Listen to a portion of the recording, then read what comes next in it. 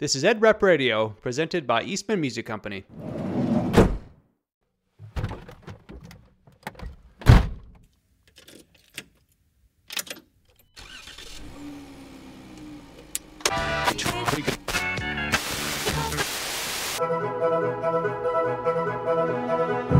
This is Ed Rep Radio, a podcast to bring you ideas and information from industry experts you can use on the road every day.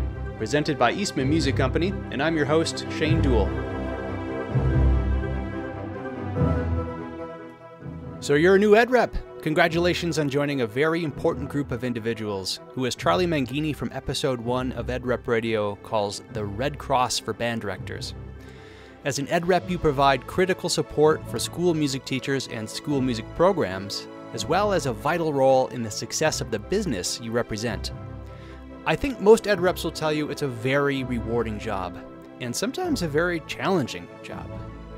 It also doesn't come with a training manual, and many Ed Reps have to figure out the job, well, on the job. This episode is to help new Ed Reps start their career on the right track with advice from a group of seasoned Ed Rep managers from some of the best music stores in the country. Alex Beamer, Julie Wagnitz, Tim Dawson, thank you so much for joining us. This is our first roundtable discussion on Ed Rep Radio, and I'm so glad that the three of you could make it here. This is a topic that I think is going to be so very valuable for many Ed Reps, not just those who are starting off in this job for the first time.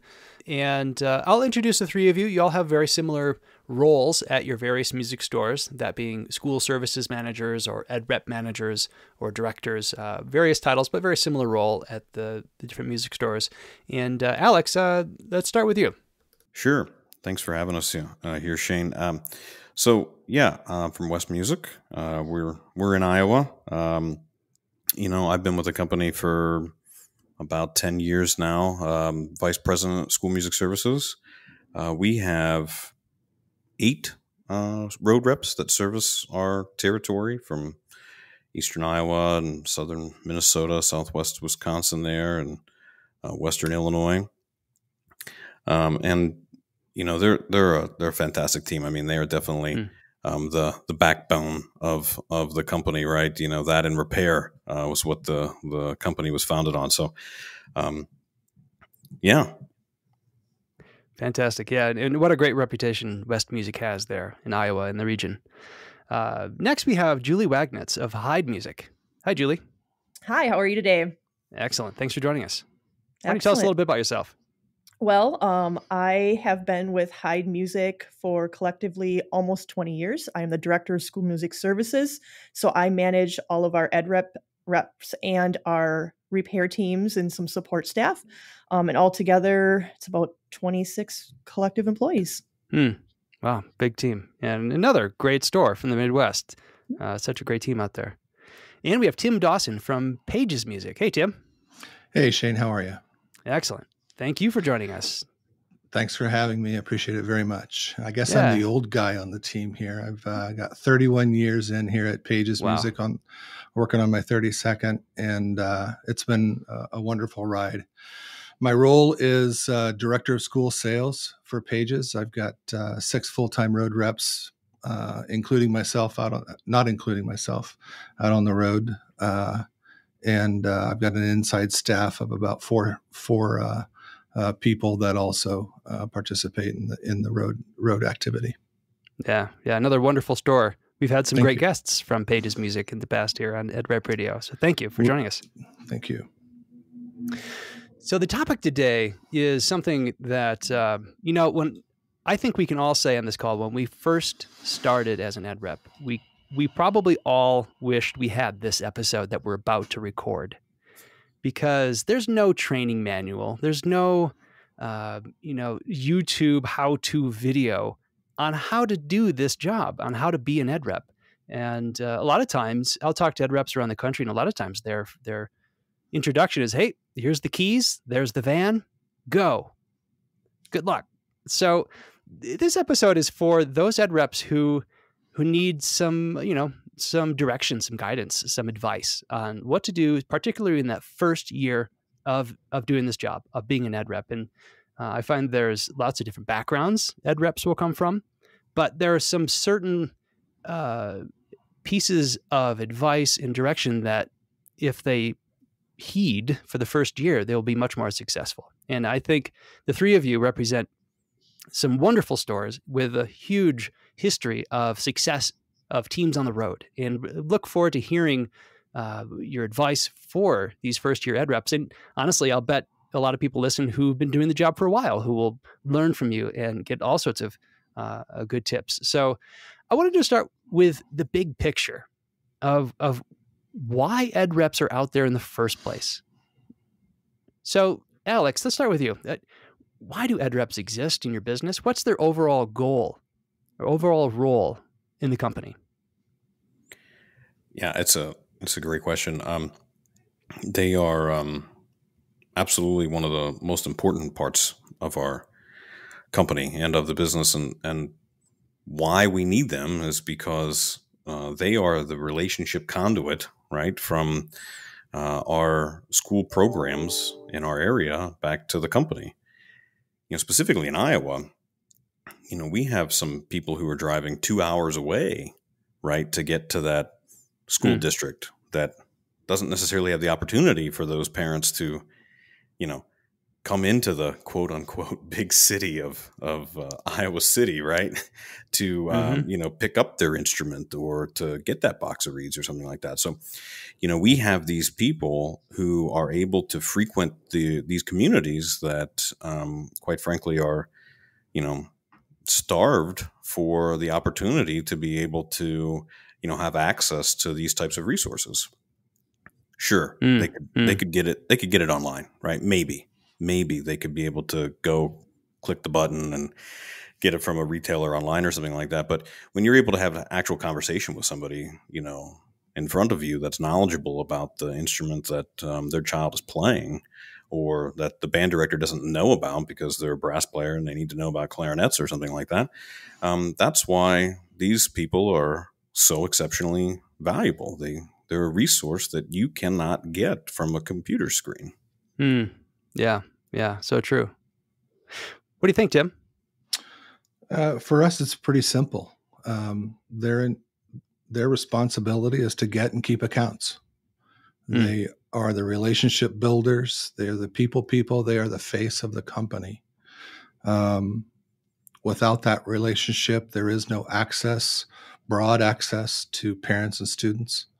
And they are responsible for going out and bringing back the business to the company, managing those relationships with school music directors in their territory, and sometimes even outside their territory, which is kind of exciting when that happens. Yeah, good. Julie, what do you think? Well, we call our ed reps school account managers. And though they have inside support, they really manage the relationship. And that's one thing that that's one word that all three of us just said, relationship.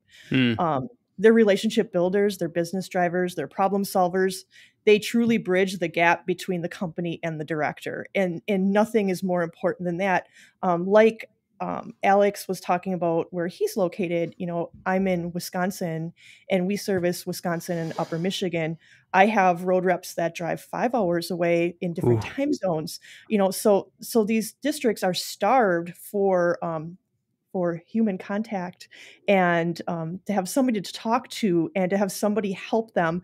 And really that relationship is key. And I think all three of us basically said in a nutshell that these are the most important people that drive our business, that form the relationships that we need to keep building music education. Yeah, you're right. The word relationships is incredibly important. We spent a lot of time on this podcast talking about relationships, and I do want to dig into that with a series of questions specifically on relationships with all three of you. We'll get back to that, but thank you for that. So, the school year is something that is so cyclical. It's kind of like you follow the same pattern year after year. And I think something that would be helpful for new ed reps who haven't experienced the entire year yet is to explain what is the cycle? What does it usually look like? And it might be different for every store, but there's probably some things in common. So Tim, let's start with you. Maybe let's start with the most obvious, the back to school season. Starting there, what does the yearly cycle look like starting with back to school? And what can an ed rep kind of look forward to or plan for? Sure. All of our reps come from either teaching or a background in school music somehow, either from internally inside of our business or from administration. So they have a good feel for what that's going to look like. And that is back to school crush. Then we have maybe a 4 to 6 week time where we're really diving into the routine, getting the directors accommodated to their schedules. And then we have step up season for the fourth quarter for us. January 1, we start kicking off our beginning rental programs with recruiting and go all the way through the end of May for that. And then it's summer repair season, where we're bringing in summer repairs from all of our schools and taking care of business. And then summertime, there's a lull there for us. But the fall back to school, which actually starts at the end of July for us, is the big crush. It's the most volume going through the vehicles and lots of displays. We do a shortened abbreviated in Indiana. About 30% of the recruiting happens in the fall, with that January through May taking up much of the 70% of that recruiting processes. That's a lot of recruiting, isn't it? It is a lot of recruiting, and something to happen in every day, and that's important, we think. And those road reps, or we call them district managers, are responsible for managing that process, with each of their directors. So it's a great cycle because it ebbs and flows throughout the year. The step up season is a heavy time for us as well, because they're motivated, and directors are motivated. We're lucky in that we have a great partnership with directors, and we enjoy a good step up season. So it's kind of fun making that happen. Yeah, great. Julie? Well, ed reps in my world, everything revolves around the school rental. It's obviously the really busy time of the year for us is late spring, early fall. But we're always using the other times of the year to prepare us and our customers to do things earlier rather than later, as it's a really smart business plan. Yes, we have a busy rental season, solo ensemble season, marching season, but it's always recruitment season. And that's what's important. I try to really not make it cyclical, that we always need to be thinking about recruitment, and we always need to be thinking about how we're building our rental season. And I think when you map out a yearly job description as a road rep, the yearly cycle is a constant focus on rentals and recruitment. Yeah. It's a process. It's not an event. Yeah. I like that. Alex? Yeah. How Tim and Julie laid it out. I mean, it's pretty much, I would say for the most part, pretty standard across the country. I mean, there's always some variations, right? There's some variations where some schools start earlier, as Tim mentioned, they start at the end of July for them, right? We're not really kind of full on until the end of August, that type of thing. So we're we're a little later, which kind of presents problems for us at times, right? Because it's a little later, it butts up against what we I guess kind of in the industry, we consider the step-up season, the major step-up season is in there in Q4, right? But it just kind of, it doesn't give a lot of time for everyone to kind of reset, at the end of rental season and then going into step-up season. So it can be a little bit of a long haul for our people. That's why I always try to tell everyone, get rested up in the summertime, man, because when it hits here in the fall, you're going to be going until January at least, right? Because we're trying to go through step-up season and as well as rental season. But they hit the nail on the head, right? I mean, it's recruiting all year round. That's you never stop. You never stop. You never stop trying to give resources to your teachers. So while there are busy times, the time is always about recruitment. Yeah. So I'm not surprised that you pretty much have everything in common here, since the school year and the school music cycle is so similar around the country. In the fall, you have back to school season with rentals, and late fall, holiday season, you move into step ups, and then you move after Christmas into recruitment, sometimes pretty heavily, sounds like. And then it's summer repair season, and then you start all over again. Does that sound about like a good synopsis of your year? Yeah, pretty much. That's exactly it. Okay. Yeah, good. So how long do you think it takes for an ed rep to really start to feel comfortable with this job? Does it take a full year to experience the cycle to start to feel like you know what's coming? Let's start with you, Julie. I don't know if an ed rep will ever feel 100% truly comfortable, to be honest. There are so many scenarios that, again, if they're a good problem solver, it helps them feel more comfortable. It also helps if they have a good team to bounce ideas off of. I think that if they know they can talk through situations with their manager and other road team members, it gives them, comfort.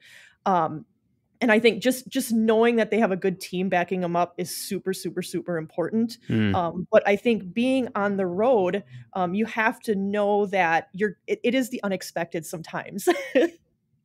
Yeah. Be ready for anything, right? Right. Yeah.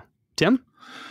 I think it's certainly 12 months to go through the cycle, another 12 to fully understand it, and then another 12 to have impact on that cycle. So 24 to 36 and they're in. And that's, we approach it experientially first. From a training aspect, they have to get in and get their feet and their hands and everything in the process. And I think that first year is, one of our guys said it best the other day. It's like drinking from a fire hose. And that was his experience, his first 12 months. And fortunately, he's in his third year now, and everything kind of makes sense to him, and he's able to manage those flyers or those things that go awry at the last second, much better than he was able to that first year. So 12, 24, and 36 for us. Yeah, I like that. What do you think, Alex? Yeah, I think it's it's fairly similar, but I think the important distinction is when road reps can become competent versus when they can become a master seller, right? Because it is drinking from a fire hose for the first 12 months. I mean, getting through a school year is definitely challenging. I mean, it's challenging for the most experienced people. I mean, as Julie was mentioning, expect the unexpected, right? I mean, that's essentially kind of what's going on. But if you want to talk about being a master seller and being able to help, teachers get the maximum amount out of their budget, that could be a 5 to 10 year process before they actually truly understand how to be a master, road rep. Yeah. Yeah. Is there ever really an end to the mastery? I don't think so, only because there's always a new thing, right? If we talk about, like different types of funding and how to utilize those and how to get your teachers to be able to, maximize those dollars. I mean, there's always going to be a different angle, right? That we have to kind of play and have to help our teachers be able to play with this whole ESSER thing, right? We never had all these, millions and billions of dollars into the federal system, right? But, that was a whole play that we all had to learn on a fly, right? So, it's being able to adapt to, essentially go out there and win that business. So I don't think it ever, ends, but, there's definitely levels, you might say. Yeah. Yeah. So a couple of you mentioned that your first year, you're drinking from a fire hose. And I think we all understand what that means. There's just so much coming at you with this new job and so many different aspects to the job. And I'm curious, if you were to prioritize, what really should a first year ed rep focus on? What is the most important thing to start to master early on? What do you think, Tim? That's a great question, and because you can go so many different ways with this. I think the very first day, from the very first day, a road rep has to establish productive habits, and those habits can be as simple as getting your butt out of bed, making it to your first call on time, and every other call the rest of that day, and making sure you look professional.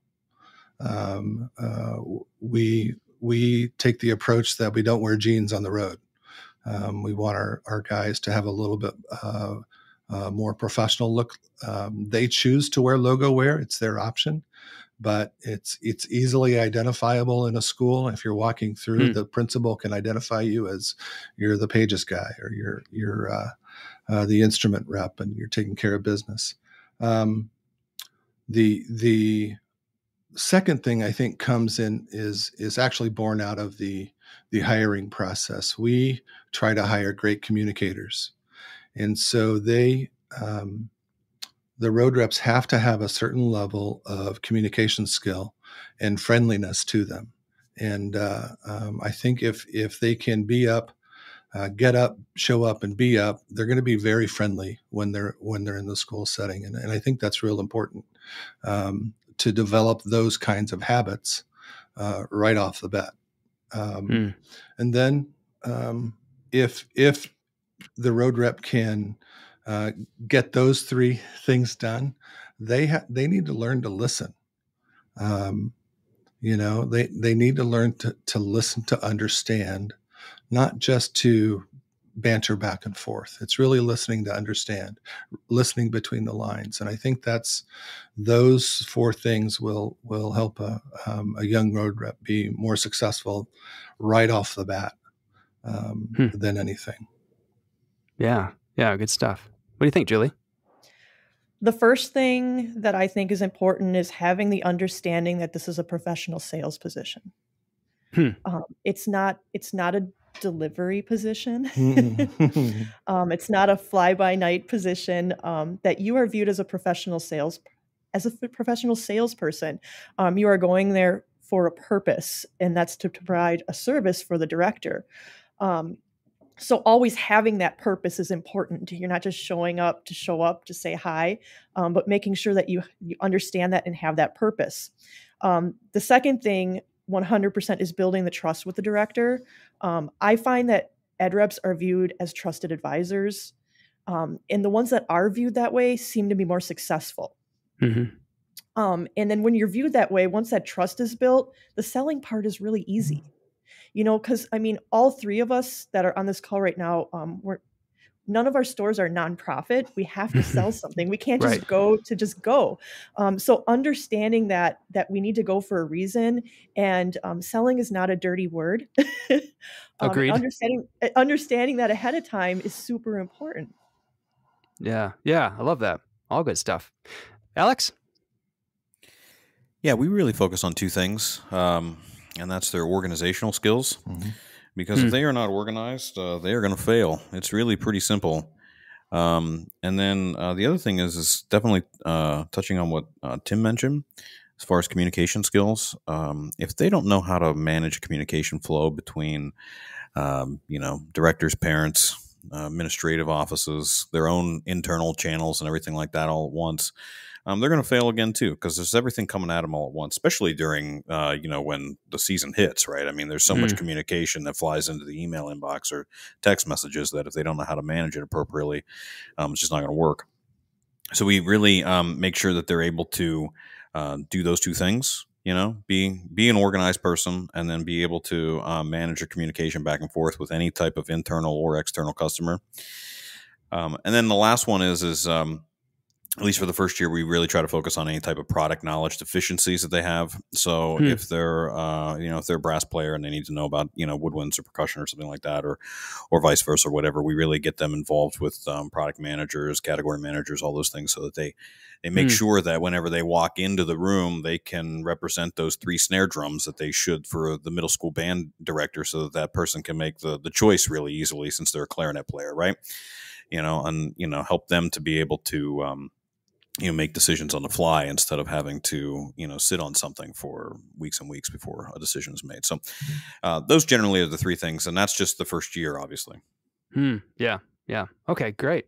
Alex, let's stick with you on this next question. So what are a few common mistakes that you see ed reps make in that first year? I'm sure there's some things you could think back on. Maybe all of us on this call are our own first year, or something that you see fairly common with new ed reps that maybe they should be aware of, and focus that this doesn't happen to them. What's the most common mistakes you see? One big one is making a promise that you can't keep. Right. So, a great example is, you're getting displays set on the calendar and everything like that. And you tell a teacher, oh, yeah, we can definitely do that night and all that kind of stuff. And you get back to the store and you haven't checked your own personal calendar and you realize that you got 3 other displays on that very night. So, that's you always got to make sure that you under promise and over deliver. Keep that phrase in the back of your mind. You'll be just fine. Just say that we'll go back and we'll check on it and then I'll get back with you, that type of thing. Or just tell people that you don't know. If you don't know an answer, it's way better to say that than it is to try to come up with some, something that's definitely not correct. Right. Yeah. That's definitely not good for anybody. So those are 2 big things. And then, the last one is it really does come down to the organizational effort. I see a lot of road reps that fail within their first year because they're just simply not organized. They go to a stop and they don't have that, box of reeds that they were supposed to have because they didn't check their shelf correctly. And now here they are, the teacher needed it that night and, they don't have it when they should have had it. So they're very simple processes, but I'll tell you what, Shane, they're hard to do. They are really hard to do to master, especially whenever you have to deal with, a ton of accounts. Maybe simple in the idea, but difficult in execution. Totally. Absolutely. Yeah. What do you think, Julie? I'm going to echo a little bit what Alex had to say. I think sometimes people feel like they have to give an answer and they don't know the correct information because they feel like they're being a disservice when they don't give an answer. And one of the biggest things that I think is important is being able to say, you know what? I'm not sure of this answer. Let me dig into this and I'll get back to you. And then the follow through. That is super, super, super important. So with that being said, my second thing is consistency, because following up with your customers when you say you're going to, showing up on time, returning emails, messages, just being timely on things. That's what builds the director's trust. And we all know it takes a really long time to build their trust, but it takes one stupid mistake to lose an account. So true. Yeah, good point. I like that. Tim? I'll add 2 things to what Alex and Julie said. Both were spot on. Being consistent. A couple of things. A first year road rep will sometimes get pinned down by taking on all of the emotional baggage that the director has and making it their own. They need to be able to learn to manage those emotional situations as not their own, but because they have to go through their weekly call or their daily, their emotions are doing this up and down thing all day long anyway. And they have to be able to manage those emotions because they're going to see somebody bright and new in the next 45 minutes at a different school. And that director's not going to care what's happening at the director before. So the road rep has to be focused on being ready and able to help that next person. I covered a little bit earlier, not listening to understand. I think there's a fairly easy trap to get into is just in the magical banter that happens. And when you're really truly trying to help something, you have to read and listen between the lines. That's all part of. What do you mean by that? Listening between the lines. Yeah. Listening to what's not said, in addition to what is said, I think, and understanding when you walk in the room, you have to read the room. understand what's happening around you, because if it's a crazy drama day and the director's not ready for what you have to offer that day, you're not going to get anywhere, and you have to be able to pivot and make the call a productive call for you and for them and for the company. Julie mentioned something early a couple of moments ago. Sometimes road reps will forget why they're there, and Joe Guth, famous Eastman salesman and former Gemeinhardt flute salesman, gave me some great advice. He said, "Remember why you're there." And you're there on behalf of the company, representing the company. You're going to build this great, wonderful friendship with that director, but you have a job to do, and it's to take care of business. So if a road rep is not taking care of business on those weekly calls, that is an easy trap. Great advice. And then I think there's on occasion we've seen a road rep overstay their welcome, and it makes the director uncomfortable. If they're coughing, or if they're fidgeting, or if they're going straight to their email and trying to look back and forth and realize, a young road rep needs to understand when they're really wanted and needed. And so they have to understand to not overstay their welcome. Yeah, and respect that teacher's time, it sounds like. Yeah, because at some point, the road rep is going to need to make a withdrawal. And if they haven't made those deposits, and in time deposits, I'm speaking of, you got to recognize when you can sell and when you need to back away and pivot to a different strategy. Yeah. Good stuff. I appreciate it, everybody. So a big topic for road reps of any kind is the route itself, like the daily, weekly, monthly route you drive. And for a brand new road rep, sometimes it's daunting to see this long list of teachers and districts, and you wonder, where do I start? How do I organize this? And I'd like to dig into this topic of actually creating an effective route and things to think about as you're running it. So, Julie, let's start with you. What are a few tips you might give a new ed rep when they get this list of teachers in schools? How do they start organizing where they go, when they go, and that kind of thing? Right. I have three things that I really look at. The most important three things is do the best you can to plan your visits when the directors can actually talk with you. Right. That's super important because, again, you're not a delivery person. You're not just dropping something off. I know that sometimes that happens, but really do your best to schedule that time where you can have that one-on-one interaction with them, because, again, building that relationship is what's the most important part of your visit. The second one is always allow yourself some time for the unexpected too. You never know what's going to happen on that visit. Sometimes, you might get into a conversation about something that, like if you were going there with a trumpet, all of a sudden you're looking at their timpani, or you're looking at their marimba, or the choral teacher grabs you and you're looking at pianos. Always allow some time for that. I can't tell you how many times that I've priced things out for school secretaries, and, the principal grabs you. My daughter's in elementary school, wants to play violin. You want to be able to build those relationships because you're building it in the whole building. The whole building sees you as a trusted advisor when the director is already trusting you. So it's super important to have all those relationships. The third thing, this one is hands down one of the most important, is make sure you're not visiting if your competitor is visiting the same day. Oh, always visit on a different day. It seems so basic, right? Yeah. Seems so very, very, very basic. Yeah. If you're both going on the same day, you're not doing any good for either of you. It's a waste of time. So super, super, super important. Sometimes your directors don't even tell you this.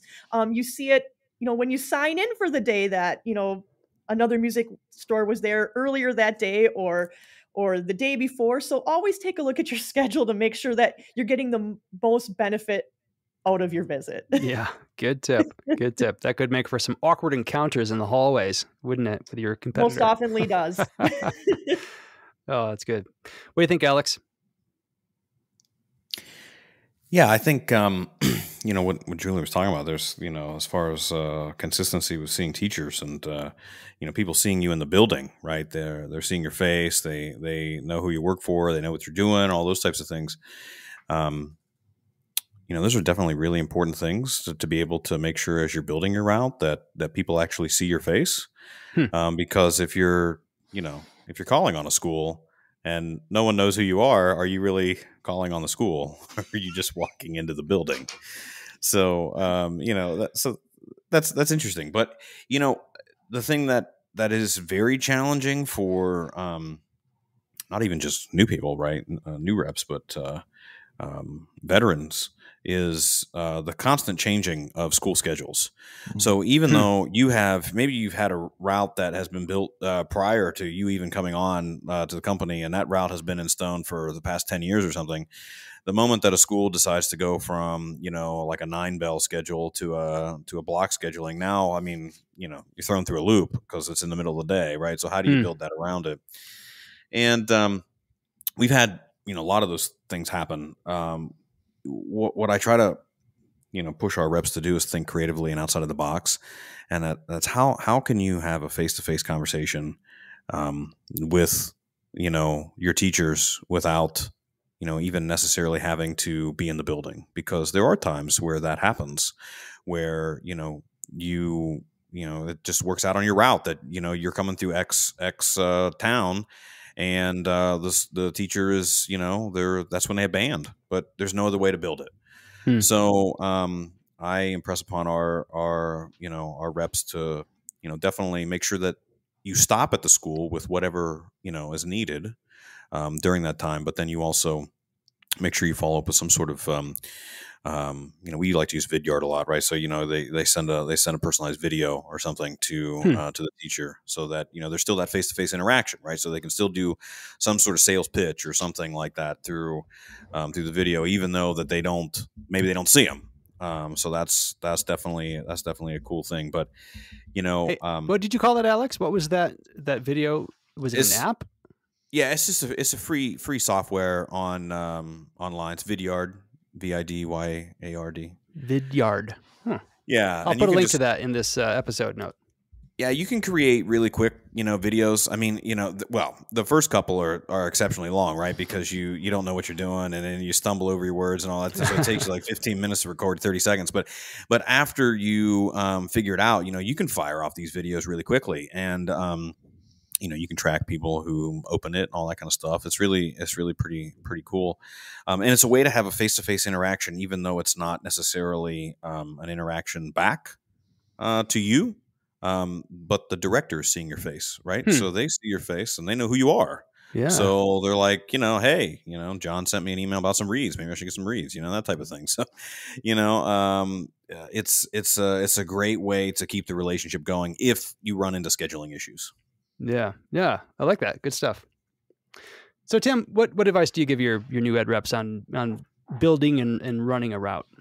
Well, if they're a new ed rep for us, they're taking over an existing schedule, either from the previous year, or if it's mid-year, the established schedule for that year already. So, so they can start with that, and then when they get changes, or if it's the beginning of a year and their schedule changes, they're trying to see the director on their prep, a 30-minute break, a lunch, end of a lunch break, not the beginning, because some directors get hangry. We want them to be flexible. We understand that there's distance and geography involved in all that. Julie mentioned make sure there's plenty of space to expect the unexpected to happen, the Murphy's Law thing to happen, allow for any kind of delay, allow for any kind of lockdown that might happen, that kind of thing. Of course, you can't plan for that kind of thing, but you're going to have to make sure a new rep has plenty of space, and that you recommend, okay, you may not see this director you may have an appointment at 8:40, and then your next appointment might not be until 10 o'clock. and you're not going to spend your entire time there. You're going to have some drive time, but that is for the new person to get their bearings set and reset again on that next appointment. So plenty of space. I recommend to our guys that they put their farthest school away from the store or away from home in the middle of their day. That way they can work out and then work their way back to their stopping point.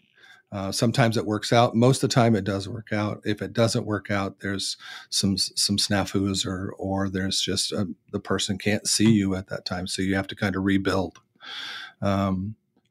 Geography definitely makes a difference. The 5-hour drive, I think our longest drive for us is about 3.5 hours in the same time zone, thankfully. Slow time, fast time. But it is a thing that takes time and effort to build that schedule. Usually takes us about 3 weeks to 4 weeks to settle into a schedule once we get a new year started. And it'll take the new rep probably 5 or 6 until everything's in place and they can run consistently. Yeah, good stuff. Thank you. You're welcome. I'm going to pause here for a second. I got to notice that Julie's browser is preventing recording. Are you seeing that, Julie?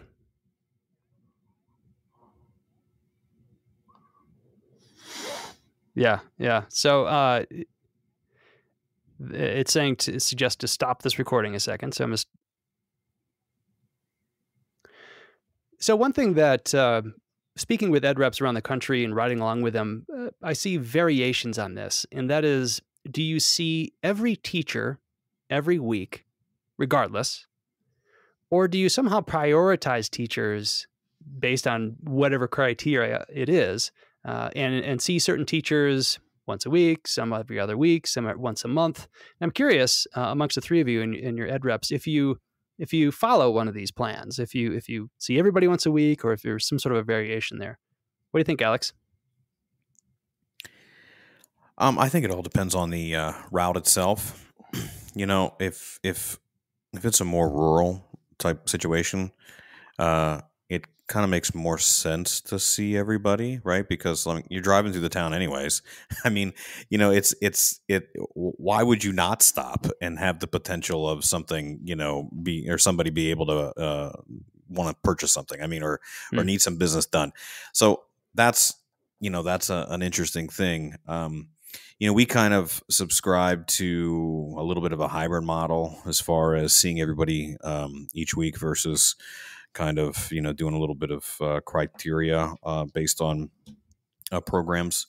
But, you know, there might be some teachers who we need to see more than once a week, depending on the size of the program. I mean, like, you know, if it's an exceptionally large program and they need, you know, things on twice a week, and sometimes we actually have a program that sometimes we'll see 3 times a week, just because they have so much that goes on, and so many, you know, rentals or repairs or something break-in or whatever that needs to be taken care of, and it's a high volume account, right? So, you know, I mean, it's going to be different for that school versus the school that you know, has 10 kids in the class, and they just don't have as many things to break, right? You know, or they don't have as many rentals that need to exchange. I mean, that's just the simplicity of it. So I think it really it depends on the account, and I think it also depends on the way the route is built. Yeah, makes a lot of sense. Tim? We promise a weekly call, and I think that's the expectation here in Indiana. No more than once a week is how we have set up operations. Our repair shop turns repairs around within a week. If it's longer than a week, it's either due to not getting the approval from the customer or the director, or it's a doozy and it's holding for parts, something like that. But it's a weekly call for us. And we always try to do it, of course, on their prep period, even before school. We have reps that'll be in their first school at 6:15 or 6:30 in the morning, because classes start at 7 or 7:30, and those are prime times that you can see a director and their attention is with you, and that just happens week after week. And it's if we want directors to depend on us and learn to depend on us, and to set their watch by us. So when I walk in the door at Zionsville Middle School at 7:15 on a Monday, whether the director knows it's Monday or not, he knows it's going to be Monday because Tim's walking in the door at 7:15. Yeah. Good. What do you think, Julie? Well, I think a lot of things come into play here, and it kind of depends on what your company philosophy is for a successful school program. If your company, loves the high dollar bids and wants the full number, then visiting those types of schools that don't have a lot of rentals but give you a lot of dollar value each month, each week. Personally, I don't go after those types of schools on a weekly basis. The value isn't there, but there are some companies that do. We do have bi-weekly road routes at Heid Music, and we have weekly road routes. We have some schools that are, like I said, 4 or 5 hours away that we might visit on a bi-weekly basis. We still contact them weekly, but we actually see them face-to-face on a bi-weekly basis. But I think as far as criteria, I think what we really look at is a school might not give you much monetary sales. They might not have a large budget. They might only have, a $200 repair budget and $250 in their budget to spend on accessories, but they have a high volume of your rental instruments. So you're there servicing those students on a weekly basis. And that's the kind of criteria that I look at and that we value. But again, every store might value, something different as far as what they look at as being a successful visit. Does that make sense? Yeah. Good. Going back to something Alex said, there's that school that gets 3 visits because they're a big account and they do a lot of business. And then there are other schools that do only a handful. And that kind of leads me to my next question is, you may or may not have this historical data of sales and rentals from your accounts, maybe sometimes going back for years. Maybe this school does 10 rentals, this one does 100 rentals. And I'm curious if you present this information to your new ed reps in any way to kind of show them which accounts, I guess, are the biggest producers for the store and which ones are maybe at the bottom of the list. I'm curious if this data informs how you, I guess, show this rep what their priorities might be, or does it inform your decisions in any way? What do you think, Tim? For us, every director is equally important, whether they're doing a 2 or 5 rental school or they're doing a 50 or 100 rental school, because more than likely that 2 to 5 rental director is going to become eventually, if we're doing our job right, a 50 to 100 rental director down the road. So we want them to experience everything that we have to offer right from the get-go. And we try to treat everybody equally the same, So the volume guy gets just as much time as the little guy. The little guy gets just as much time as the big guy, and because it's the part about the relationship job in the road rep. 90% of the job is relationship. 10% is handling all the stuff. Making sure the stuff gets there. But the real job of the road rep is to manage that relationship. And you have to treat those directors the same because they talk to each other. I only get 5 minutes. Well, I get 45 minutes with him. Interesting. We want them to feel appreciated. And so we value their time just as much, whether the volume is there or not. Yeah. Good. What do you think, Alex? Yeah, I totally agree. with Tim that I think that it's 100% a relationship business, and that you need to definitely make sure that you're treating people with the same respect and the same care that you would any other account. But I think the important thing is that data really determines the for-profit nature of your company, as Julie mentioned earlier. So if there's an account that essentially requires, not even that they're asking, but they require more attention because they're doing 300 rentals, plus they have 300 repairs that are coming in, plus they're doing $300,000. I don't know why I went with 3 threes, but anyways, it doesn't really matter. I'm saying if they, if they're doing all of that type of business, then naturally, because they're gonna require more time than someone who only has 10 rentals. They're just not gonna need as much time. That doesn't necessarily mean that you don't have to be, that you shouldn't be as respectful and as attentive to their needs as time comes on. But what it might mean is that if they need a box of reeds or a ligature screw, that you just drop it in the mail instead of worry about getting to that school because you might have to go deliver 200 rentals, right? You know what I'm saying? So yeah. I think it's important to we use data in every single one of our decisions. We are a data-driven organization, and it is 100%, pretty much decides, how we do our business. So if we're seeing an account that, just quite frankly, due to proximity and to, population count has more money, we're going to have to service them in just a slightly different way because their needs require that due to the size of the account. So, yeah, I mean, as far as data, if you don't have it, I mean, how are you deciding what account needs to, improve or what you can do to improve that account? So I think, we should all be using data in every one of our decisions. Yeah. Yeah. What do you think, Julie? We use a lot of data as well. I like to look at and share with my team 2, 3, 4-year trends. But one thing that you can't see in data, which is super important, is what goes beyond that. So we have a lot of schools that we visit that I like to call feeder schools. A lot of our first, second, third year teachers go there and they only stay there 2, 3 years and then they move on.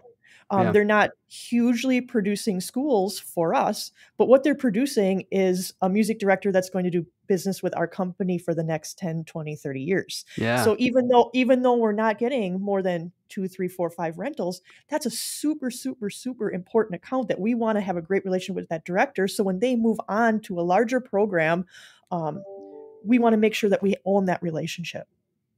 Yeah, good point. You're planning for your future, right? Right.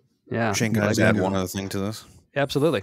I think it's important to realize that the data is just the results of all of your hard work that you put in.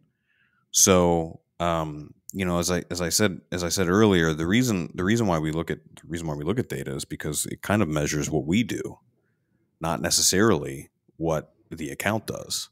So, you could have an account with a competitor where the competitor does 100 rentals and you do 10, and maybe that's based on what you do and not what the account is doing. So I think that it's an important thing to note that data is just the results of all the hard work that's put in before the equal sign. That's a great way to say it. I like that. Before the equal sign. Yeah. Very good. So I'm writing that down. By the way, I'm writing that down. That's a good one. Say that again, Alex. Well, it wasn't mine. So all this goes to Robin Walenta, if you know who Robin is. Yeah. So anyways, brilliant person. Her whole, spiel on this is just that, the results are, the dollars or the things that we measure are just the results of all the hard work that we put in. And that's everything before the equal sign. The equal sign is those, dollars or units that we measure. That's great. I like that. All right. So we've been talking about the route, which is an incredibly time-consuming part of the job. And time is the next thing I want to talk about for a moment. In time management, seems like organization, time management. It's a big part of the job. And I'd like to hear some common mistakes you might see in early ed rep careers where they might be wasting time, or they might not realize that they're not spending time on the right thing. If there's something that you see somewhat regularly that new ed reps should be aware of, let's throw it out now. What do you think, Julie? Not being smart about their stops. This is something that I've been coaching a lot lately. If you know your teacher is out for a day and it's 2 hours away, it's okay to ship that box of reeds so you can spend more time with the teacher that is there on the stop before. It's like, I think sometimes they feel like robotic, like they have to make that stop or somebody's going to be really upset with them. They have to sign into that school. But we need to take advantage of these opportunities to, like I said, spend more time with another teacher, or go meet a new account during that time, because you don't always have that time. You need to recognize it when you do. Yeah, good.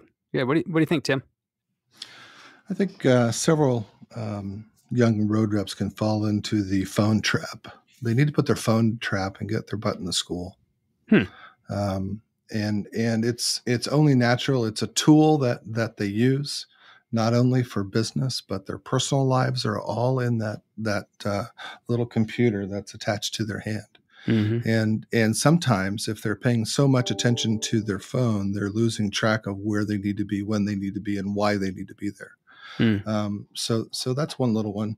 I think another one is overpromising, trying to be the BMOC, the big man on campus, and saying, yeah, I can get that done, without really understanding truly what it's going to take to get that done.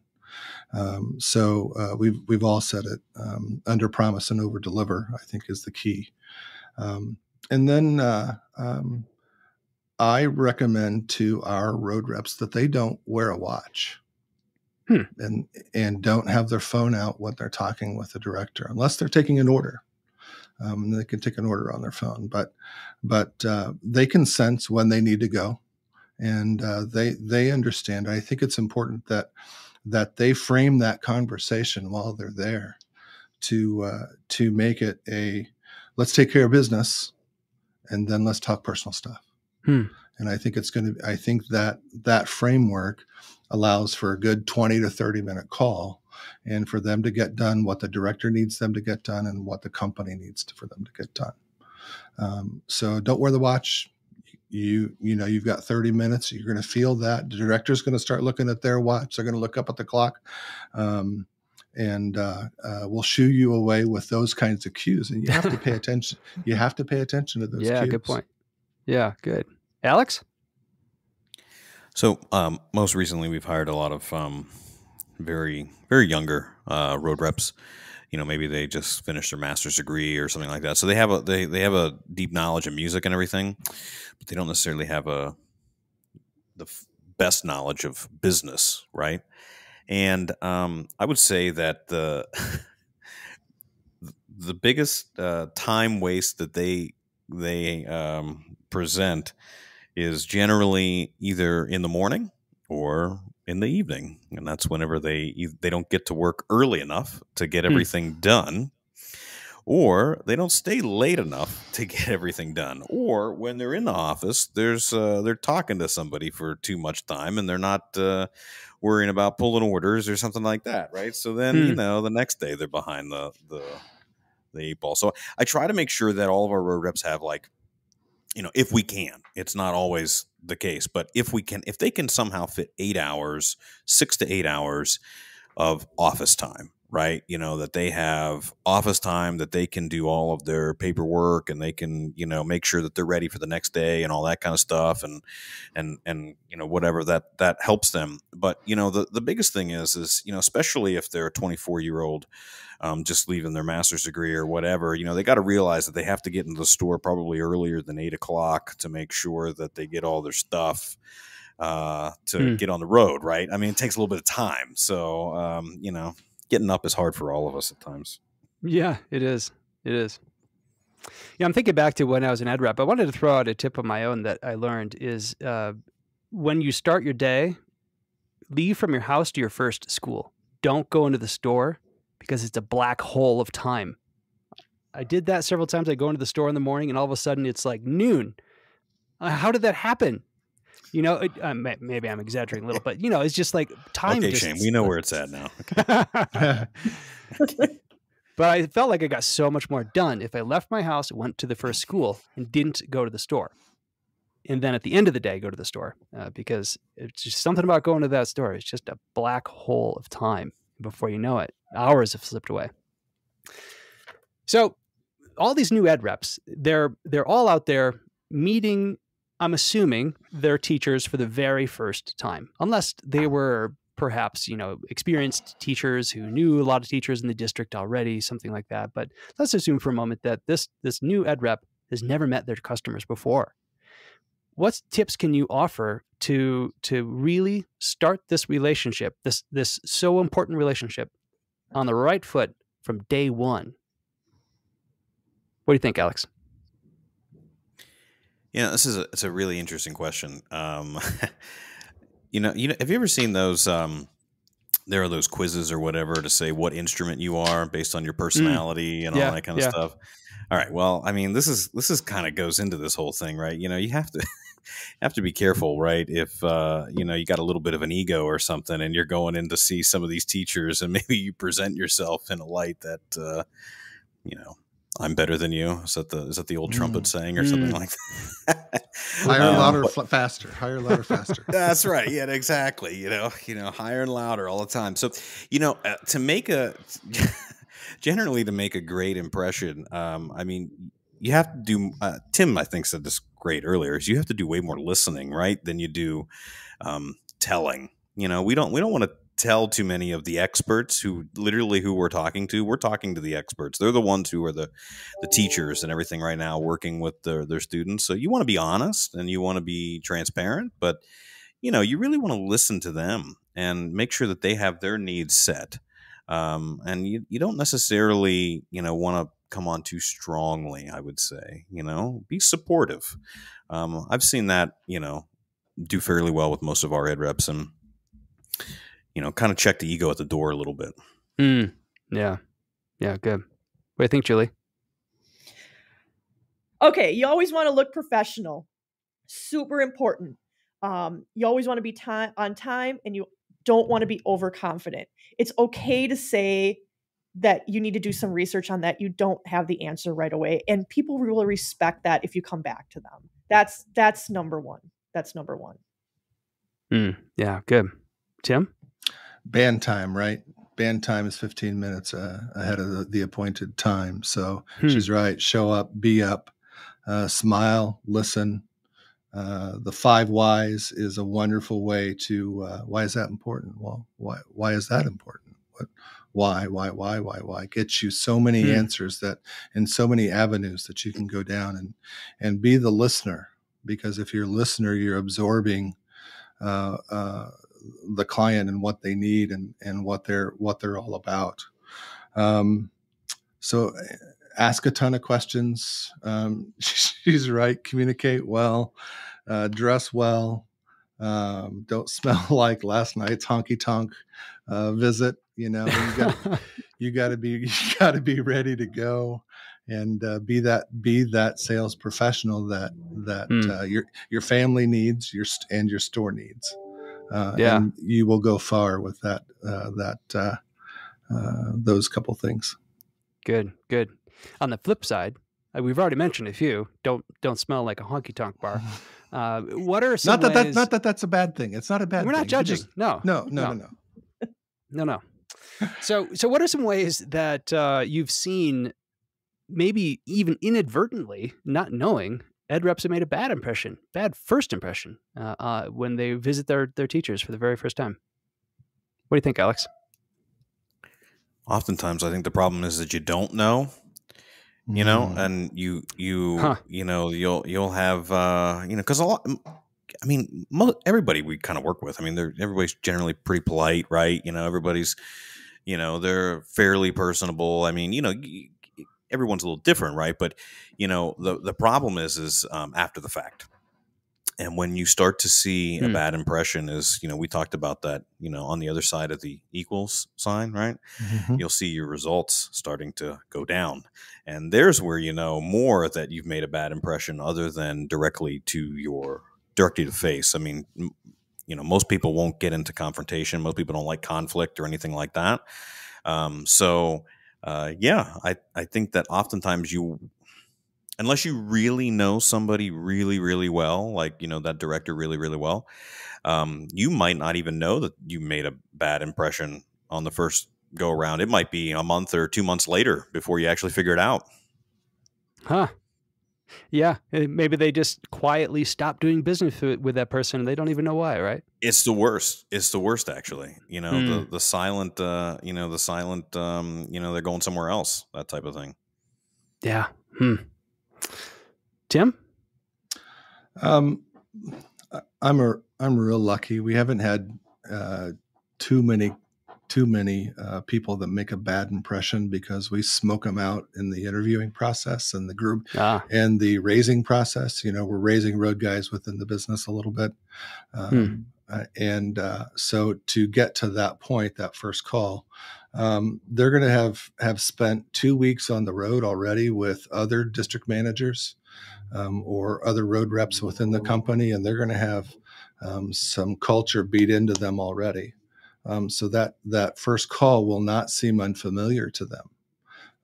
It'll be an exciting time, and they'll be welcoming it. Where they can falter, I think, is if they run in and what I call a drop and go. Here's your reads. I gotta go. That will make a terrible first impression. Like they've got somewhere more important to be. Yeah, exactly. They go in and they interrupt rehearsal. Oh, I would never recommend a new road rep to go in and interrupt podium time. That is sacred ground, the sacred cow of band directing, right? I think it's important also for a road rep to respect the person that is in front of them, and male, female. I mean, there are lots of dynamics, and I think it's really important that you could give a bad first impression by not respecting the boundaries between the gender, and I think it's important for especially brand new road reps to be the pro, always be the pro. Yeah, good. What do you think, Julie? Tim, I think that was really well said. Oh my God. Write this down. Write this down. You did it. Woo! Very, very well said. I mean, I think the goal that you don't make for not making a bad impression is you need to make that director feel that they are the most important at that moment in time. And if you don't accomplish that, it's a bad first impression. Bingo. And if you're not dressed well, if you're not making them feel important because they're not important enough for you to look nice in your profession. Mm-hmm. If you don't have information with you, if you don't have what they ordered with you, you're not making that moment. In that moment, you're not making them feel important. Great point. Yeah. That's good stuff. Thank you. So let's move on to a different topic in our last few minutes here, and that's training and various kinds of training for ed reps.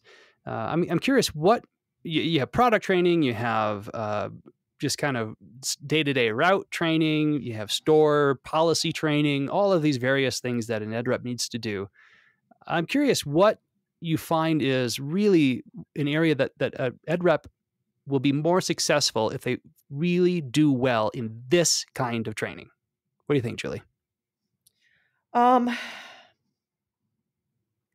It's very difficult for an ed rep because unlike a brick and mortar location, in most brick and mortar locations, you have experts in every department. But when you're an ed rep, you want to be the expert in every department because you are now in that director's home. You're not at your brick and mortar location, and you want to give them the best service possible.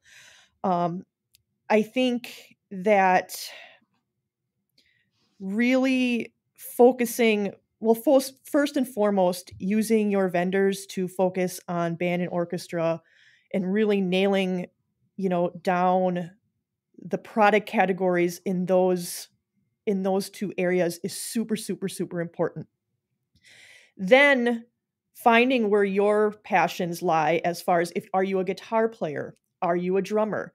And getting that director to understand your strengths and recognizing how you can use your strengths to help that band director or orchestra director. Like, for example, I have several road reps that do really well selling PA systems.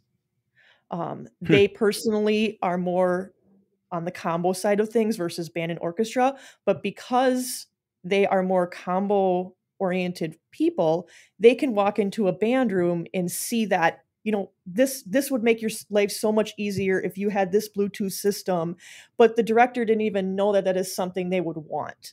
So I think kind of melding the two worlds is super, super important, because again, that builds trust in the director from getting them to understand that they can learn things from you, and then also that they can be confident that you know all the information that they need from you.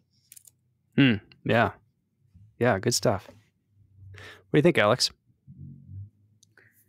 I think there are two things essentially that are the most important bits of training.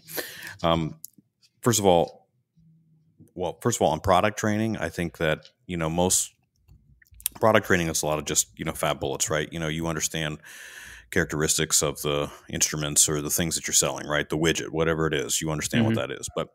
But aside from that, specific sales training as far as how to actually sell something it doesn't matter what it is. It could be, we could be talking about different industries and everything too. It's still sales training, and understanding how to sell the widget is really important. So we, at West Music, we have our own selling culture and our own developed selling cycle and sales training cycle. It's kind of based off of spin selling, if anybody knows about that, the art of asking questions, essentially, right?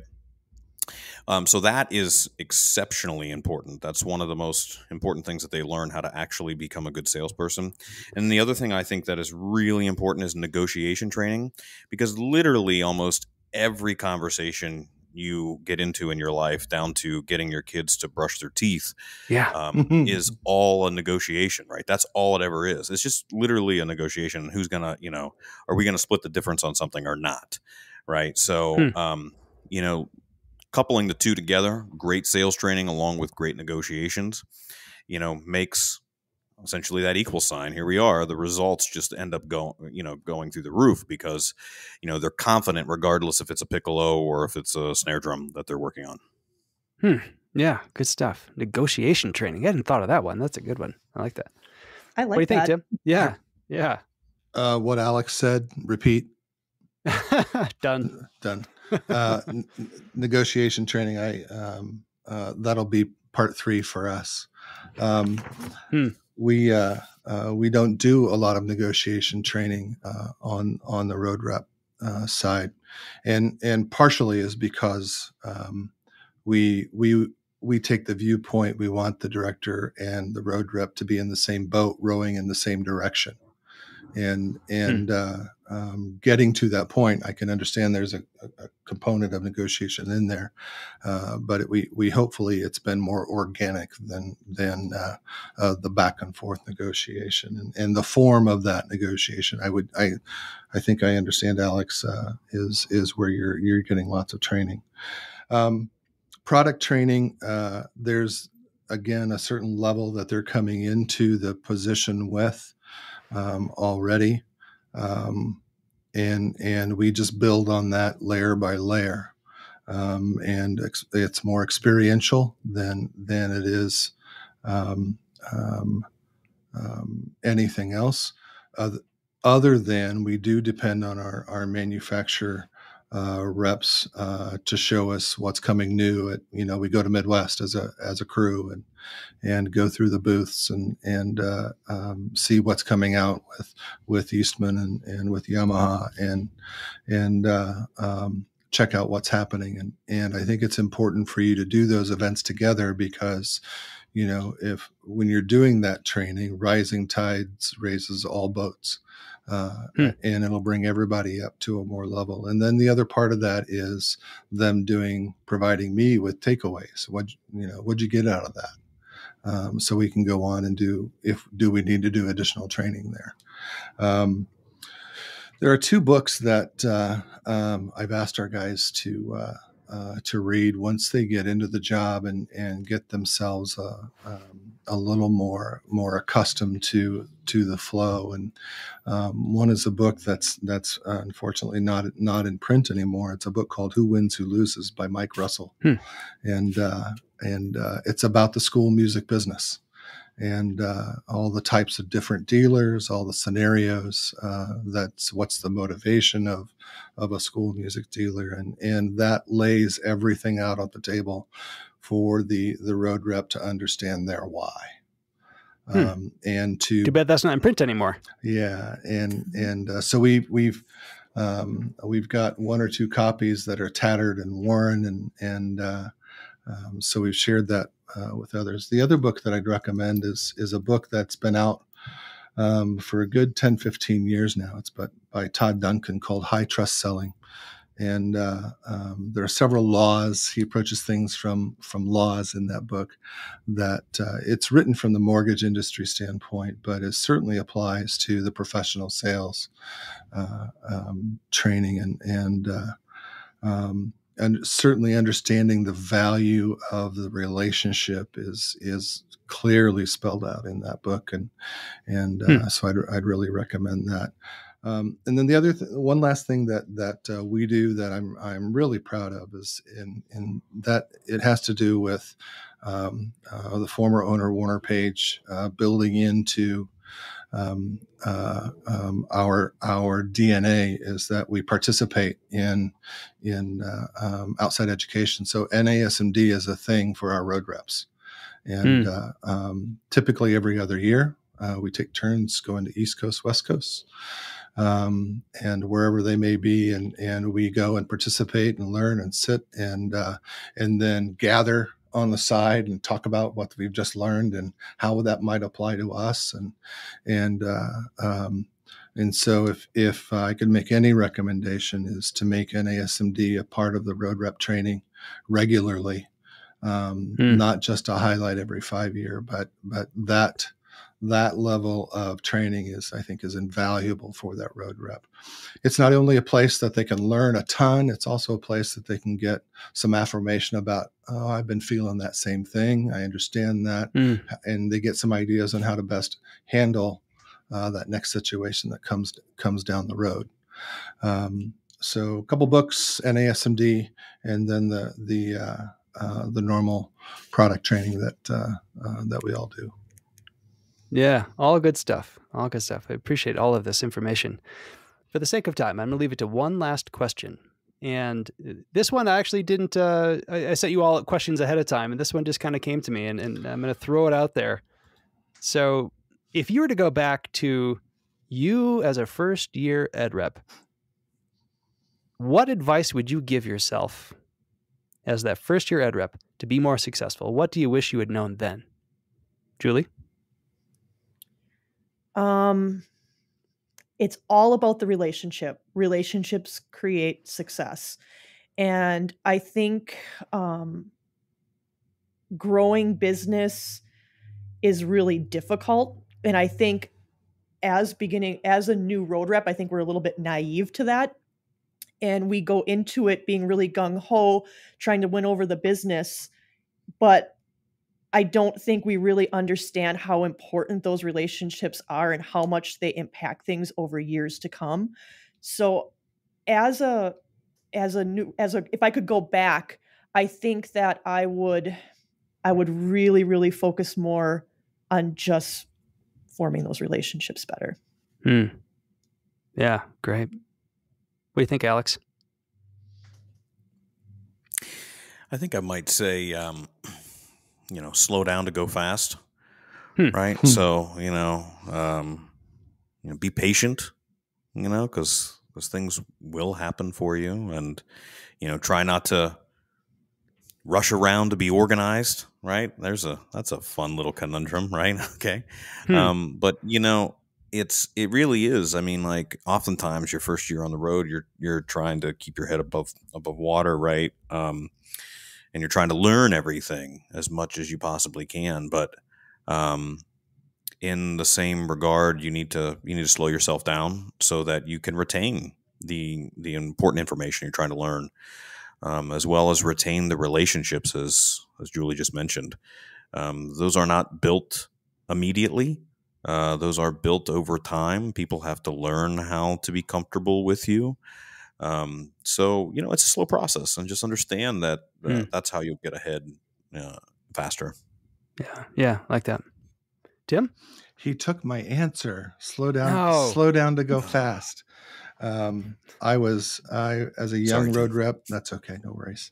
As a young road rep, I was going fast and hard and fast, and my hair is on fire so much that it's no longer there. And I didn't quite understand that I needed to slow that process, and I think I could have been a much more successful road rep, and fortunately I've had some great mentors along the way. Certainly Mark Goff has had a huge impact on my life, and hence our DM's lives out there, and Warner Paige and Steve Purcell certainly. Pay attention to those guys with silver hair. Joe Guth was a great mentor, and I think if I had slowed down long before I realized I needed to slow down, it could have been that much better. And that's all it takes, is to be that much better every single time. Great stuff. I think I'll throw out one of my own, just thinking back to when I was a young end rep. I think for me, it was, if I would go back and tell myself something, it would be, don't take it too personally. Like if you lose a rental night, or maybe you have a competitor come in and they're invited to this rental night you feel you deserved was, maybe an exclusive, or maybe you lose a school bid sale to something. I used to get really upset about it. And I'd go home and just tell my wife, like, I can't believe this happened, blah, blah, blah. But, at the end of the day, we're not saving lives. It's okay. And if I were to go back to myself, I'd say, just think about how you could have done it better, improve, and win it next time.